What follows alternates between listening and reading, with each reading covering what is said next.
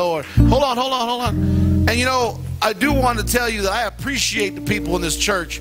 Brother John, I wish he was here for me to say this, but he has once again proved himself a godsend. And I mean that when I say that. We were going to baptize a couple of people on Wednesday, and the water heater went out, blew out, and the electricity, it turned out it was all hooked up wrong anyway. We've had that water heater since 1981. So, you know, it's something that we need to get taken care of. I was able to go down. Huh? Not us. Well, we didn't. The church. Well, I was in the church, girl. I got to go in that much detail. Anyways, we've had this for a long time. I was able to go to Home Depot, buy us a new one with the church money, of course, and have it installed Saturday just to make sure we have it in by Sunday so we can baptize these two wonderful children back here in Jesus' name. So I'm just so excited, and I appreciate John so much. By the time we get done with all the stuff that we're almost done with, I'm going to say that John has probably saved us somewhere in the realm of approximately $10,000. That's a lot of money.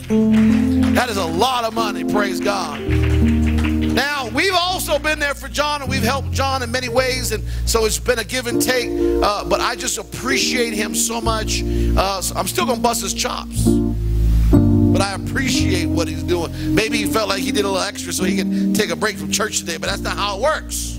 We need to be in the house of the Lord on a regular basis. Can I get amen? Amen. So what we're going to do now is we're going to say happy birthday to Sister Tiffany. This time it is your birthday, I know. So why don't we stand and give honor to Sister Tiffany. She is one of the most faithful people in this church. She loves God with all that she has, and she has just brought herself to this place with her family on a regular basis, regardless of living so far away. I appreciate her. I love her. And let's sing happy birthday to Sister Tiffany. Amen. A happy birthday to you. A happy birthday to you.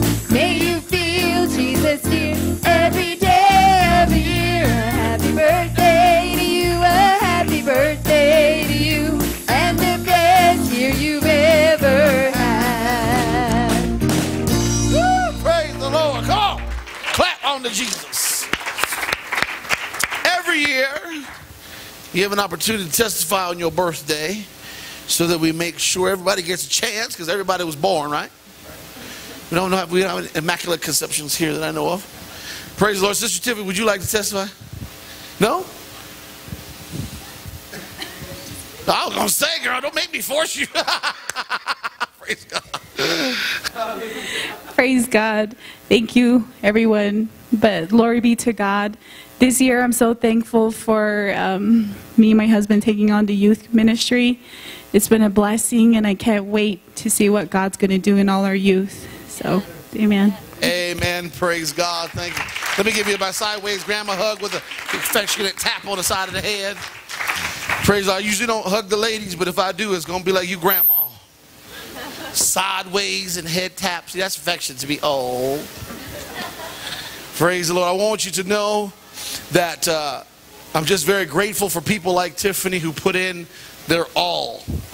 I'm grateful that we have people who can say, I put in my all to God. I want us to follow Tiffany's example and Eric's example and my example, the White's example of just giving alls. And we have people that are doing it. I love it. You can start naming names and you get yourself in trouble. But, you know, I see so many of you in here that are putting in. We've got a whole bunch of new converts that have just been coming to Bible study. They came to Thanksgiving dinner with us on Thanksgiving here at the church. There's just so many people that are, it's like a fresh crop of souls. And I'm just encouraged. I want to continue to pray for you and bless you that you would move forward in the Lord. Praise God. Thank God my child is asleep. Thank you, Jesus. Hallelujah. Praise God. That's all he needed was a nap. He was tired. Any of you ever get like that when you're tired? Yeah! I do. Praise the Lord. Sunday school may now be dismissed. Praise the Lord.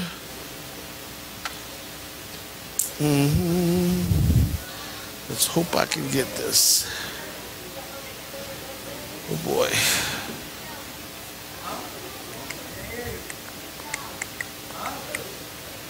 Okay. That'll work. Praise God. Praise God. Before I continue, I'd like to share with you something that happened on Wednesday.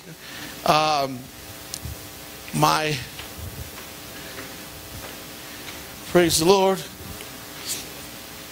I had a very difficult moment on Wednesday.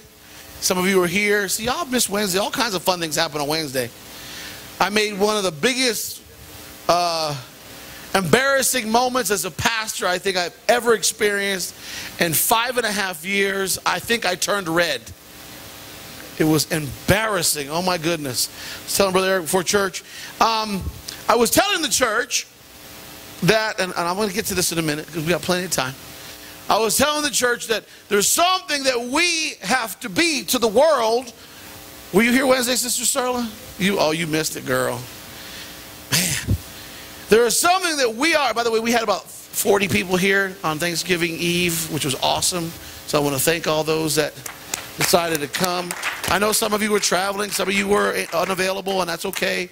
But we were open for church. But I'm sitting here, and it messed me up for the rest of the service. My wife said it was a great service, and my preacher was good, which, you know, she's roughest on me than anybody. So, but I was so distracted, maybe in my own head, I was so embarrassed. I was telling the church, there is something we need to be to the world. And you know, sometimes I do this. It starts with an E. And I said, now, come on, somebody give it to me.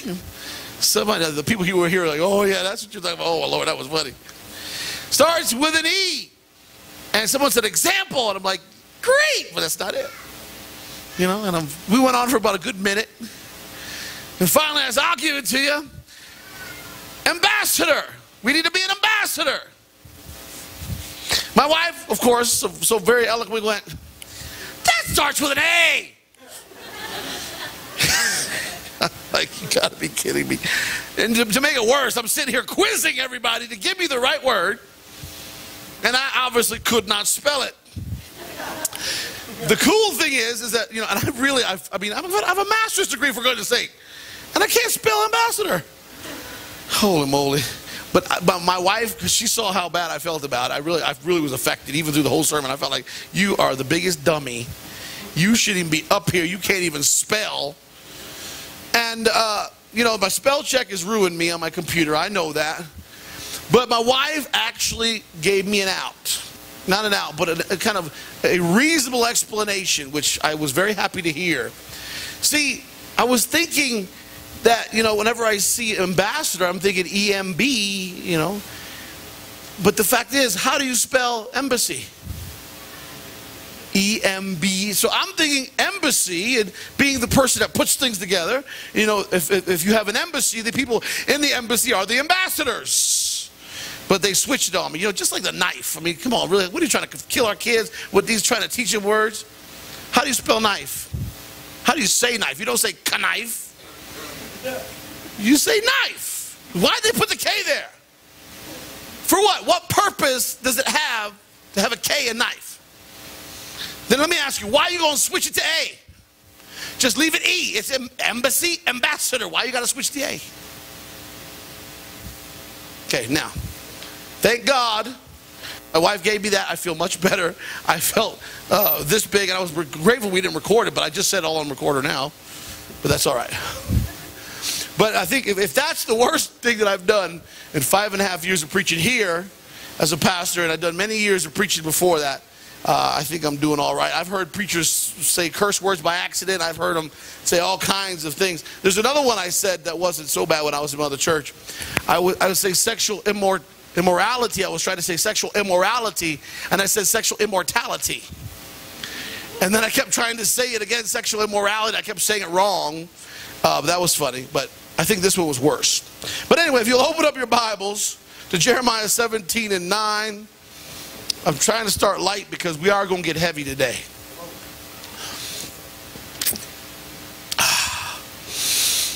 Whew, we are going to get heavy. I feel it already. Today's message has kind of a two-part orientation. It's got a title, but it's also got a focus.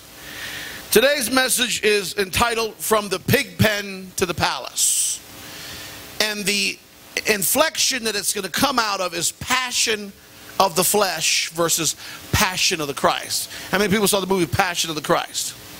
Well, I'm here to tell you that there is a passion that we can be involved in that has just as much passion, just as much activity in movement, but movement in the wrong direction, and that's passion of the flesh.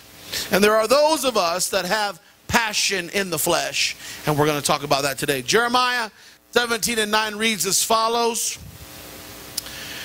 the heart is deceitful above all things. Someone say all. I mean, come on. Above all things, and desperately wicked. Someone say wicked. We're talking about the heart now. And it goes on to say, who can know it? You know what that means? That means that we should not trust our heart. I'm going to work on that in a minute. Verse 10. I, the Lord, search the heart.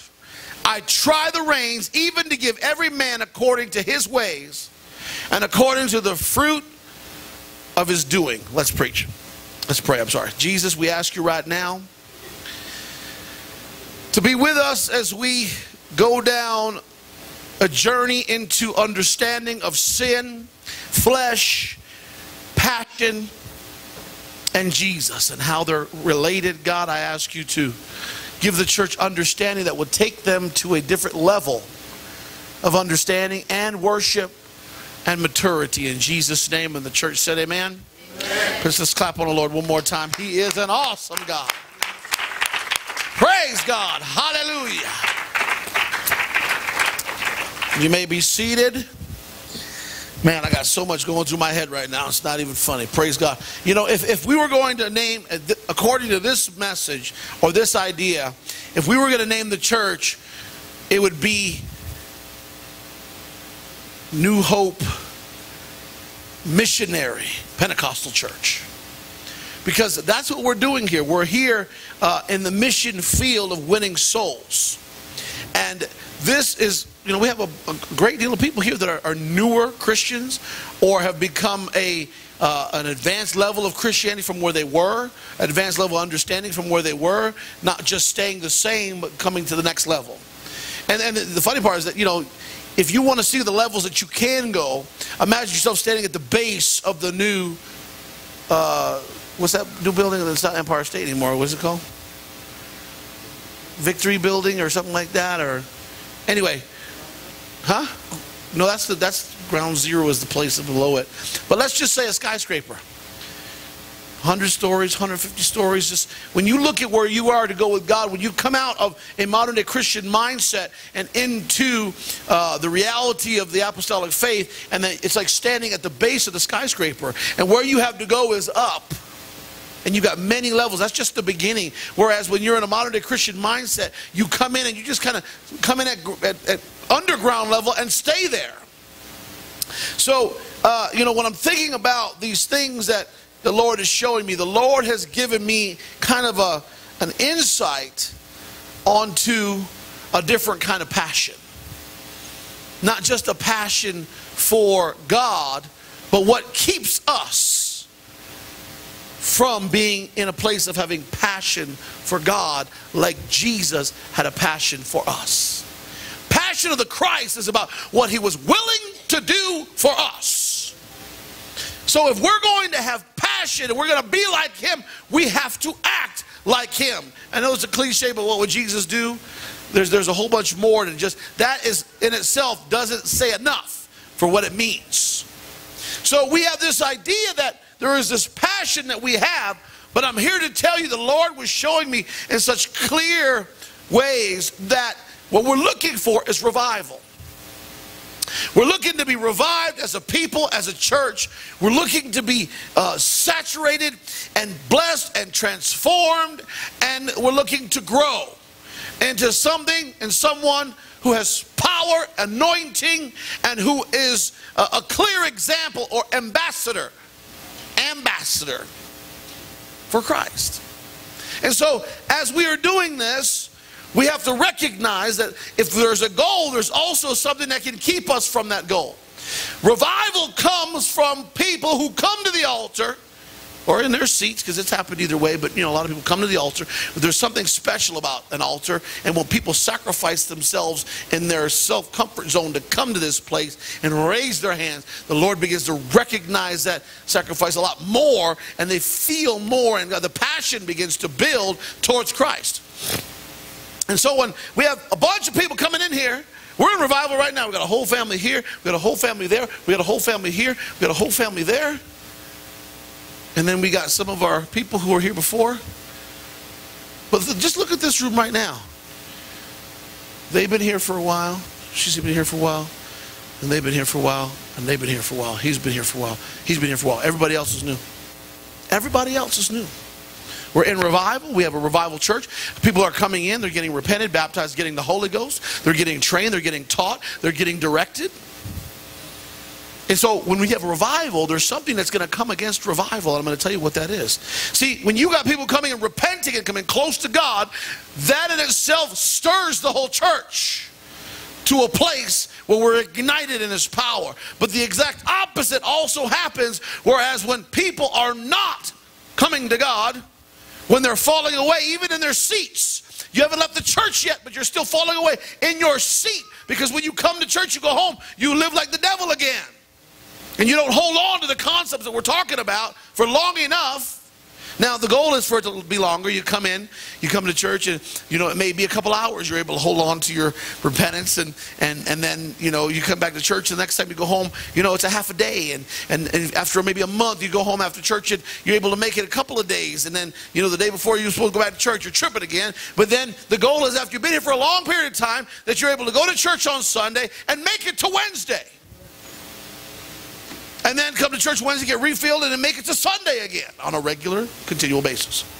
But what happens is when people are not coming to God the way they should, and this happens a lot with new people, which is sometimes some level normal. You've been around for a long time, and this is still happening. It is not normal. But you got people who come, and this happens in different phases. You got people who are new and people who have been around for a while, and both groups have people who are still in sin at home. They're still in sin at home. And so if revival comes from repentance, then backsliding and just people living in a regular sinful life, that slows down revival.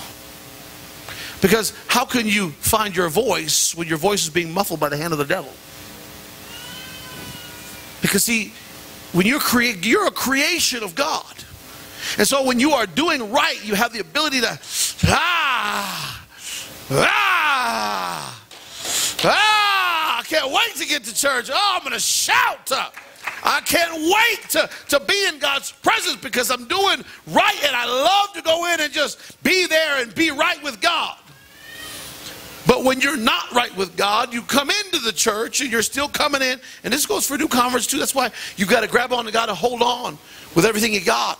And don't let go. And if you let go, grab on again real quick. But when you've got a situation where you're not repented, and you're not having the victory in your life, and you know it because you're the creation, and you know how you're supposed to be living, you know God is touching your life, but then you go back, and you go back to that sin that so easily besets us. How can you come in? You notice my head's down, and this may not be on the outside, this is on the inside, but it could be on the outside too. But you can't, how can you really how are you going to run the house? How are you going to run the house and be like, whoo, when you got chains on your legs? You're in shackles and you can't even run. But you can still walk into the house of the Lord. So we have a position where revival is actually slowed. Or the power of revival. And you know, it's so interesting because we have a balance, because we have a bunch of people coming in, and that's great. But that's why I'm going to explain it to you. Because you can say, well, Pastor, why is this church so loud? Why do we have so much excitement and power? Well, it's because we got so many people who are coming in on a regular basis. On a regular basis, we got new people coming into church, coming in the altar, getting the Holy Ghost, getting baptized, and then it becomes a revolving door. And they go right back out. And we have we have in two levels. We have new converts that are coming and going all the time.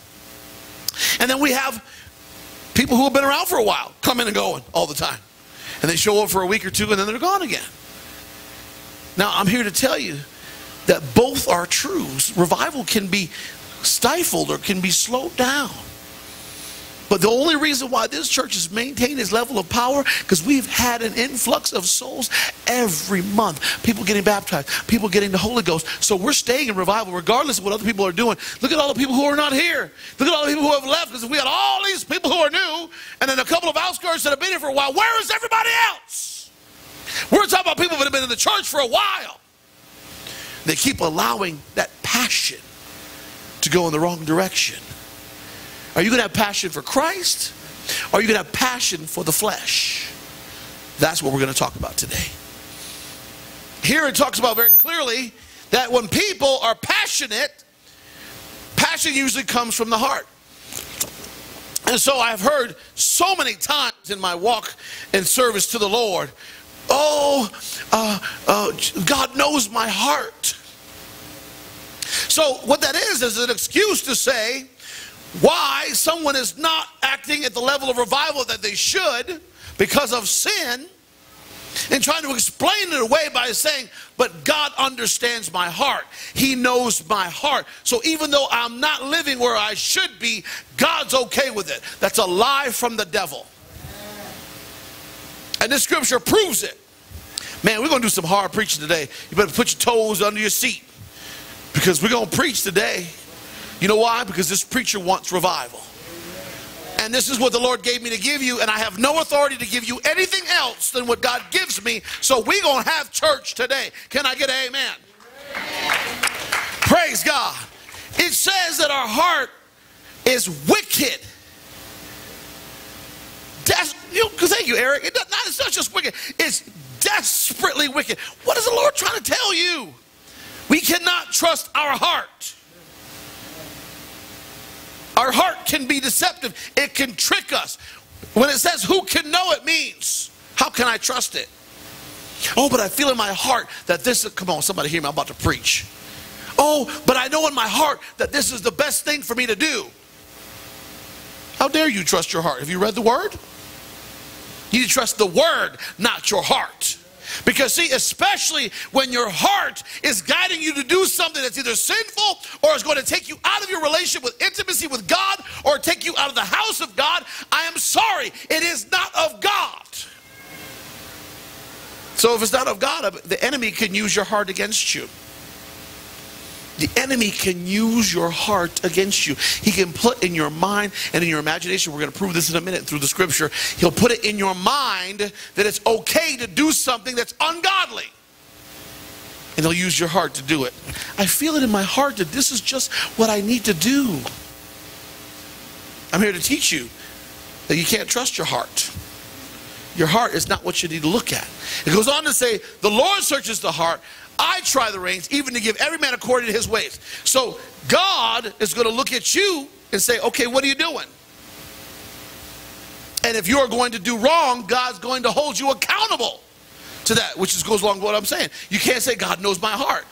God, yeah, he knows your heart, all right. He knows that it's wicked. He knows he doesn't want you to trust it. He wants you to trust him and his word. And whatever you do, you're going to be held accountable for it if it's supposed to be something that is taking you out of God's will.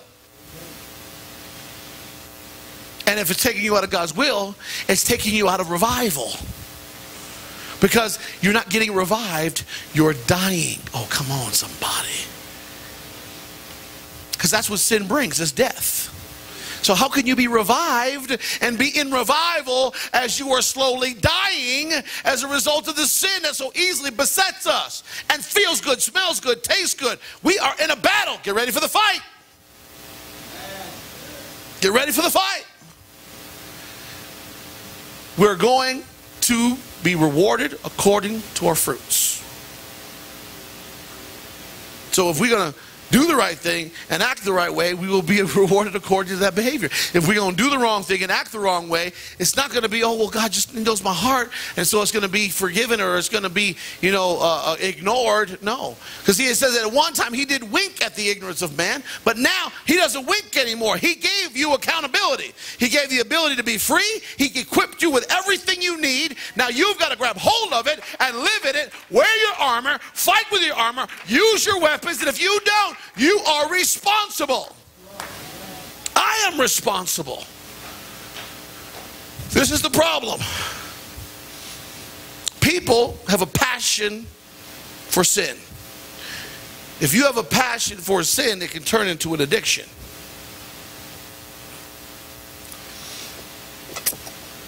What is an addiction? Compulsion, loss of control. How about the desire to lose control? Because see, when you're drinking and doing drugs, and as a former addict and educator for substance abuse, I know this clearly very well. The whole goal of an addict or a drug addict or alcoholic or somebody is to lose control. Because when you're drunk, you don't get more control, you lose control. When you get high, you lose control and smoke marijuana. Teenagers, pay attention. You're losing control of your mind. And after a while, you'll lose control of your behavior. Because when your mind is gone, so is your behavior. Because the things that you used to do that were fun are no longer fun, because your body only wants the endorphins that come through smoking weed. So after a period of time, nothing else is fun except weed. And now you've lost control of your whole life. What do you do when you do cocaine? You lose control. You lose your mind. That's the whole goal. LSD, acid is probably the best example. Just go crazy. Hey man, let's drop acid. Let's just go crazy. I want to have an hallucination. That's saying I want to lose my mind. We lose control. An addiction is the state of being compelled, that compulsion that comes with addiction, inner drive or obsession. Now, if you think about something on a regular basis, or you get involved in the same behavior on a regular basis, would you say that you're obsessed with doing that behavior? So if we have a sin in our lives that we cannot get rid of, we come to church. See, let me give you an example how this works. I'm dealing with a young man right now who doesn't know if he's addicted or not. He doesn't think he's addicted to marijuana. He's a friend of mine, and I'm working with that family, and I'm working with this kid, and I'm working with him, and he's telling me, I don't think I'm that bad. I don't think I have an addiction. And I said, well, let's talk about your behavior and see if your behavior matches your thinking. The person's already in trouble with the law. They're in trouble with school. They've been thrown out of their house. And they've completely disrespected the people they live with. And they've been told that they have to stop, and they've been unable to stop. All 5 things are complete indications of addiction. Period. They have an obsession with the usage of this drug, and they cannot stop. And it's destroying everything around them. And his mind is saying there's nothing wrong. One of the greatest weapons that the enemy has ever created is to get you to believe he does not exist. Do you know how many people who are not in any kind of church, at least if someone is in some kind of Christian church, they're walking around with the belief that there's a God and there's a devil? Generally, in most churches. There are some churches where you just come together in kumbaya. There's no devil, there's no God. There's just, oh, praise, love. There's just love. That's it. And, I'm not going to be doing robes and tambourines. We're not doing that. But understand, there is this mindset that there is no God, there's no devil at all. Not only is there no God, but there's no devil. And a great majority of the people in this world, they just live for their lives. They live to make money. They live to be comfortable. They live to feel good, taste good, smell good. And they just live for themselves. How selfish is that? Those that understand there's a God. And I'm not judging them, I'm just saying that they don't even know that they're in that state of mind. Just like someone who doesn't think they're a drug addict, but they're in that state of mind, they don't even know it. There's people in this church, and I'm not pointing fingers, I'm not even going to look over there right now, so no one can say I'm looking at you. But there are people in this church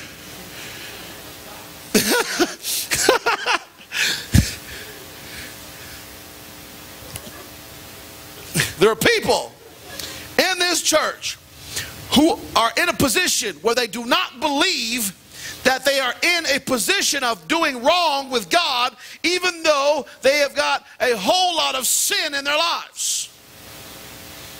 And they allow themselves to continue to be involved in that sin and that behavior, and they do not believe that they're in a position where God is going to hold them accountable or that God is upset with them.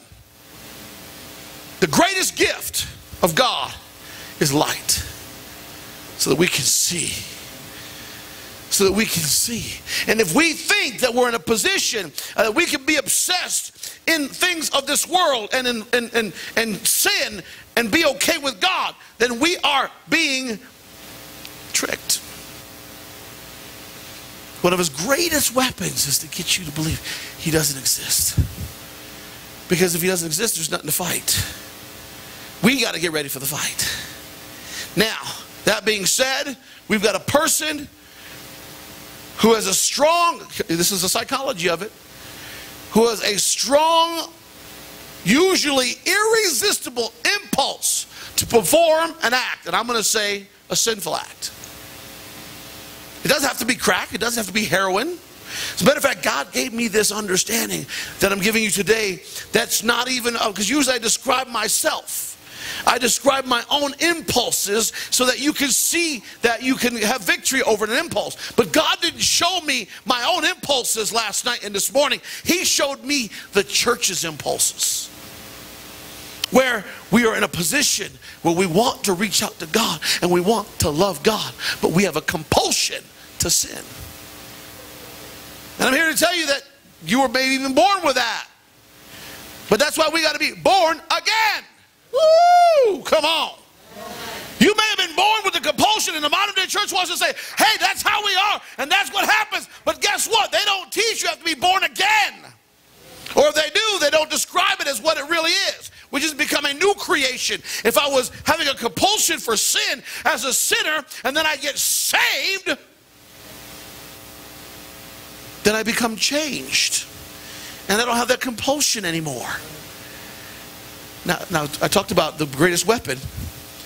The greatest weapon that the devil has in the modern day Christian church is to say that he does exist, but when you are living for him, you're still okay with God. You're still in your compulsion of your sin, but you're still okay with God. That's the second greatest weapon he has.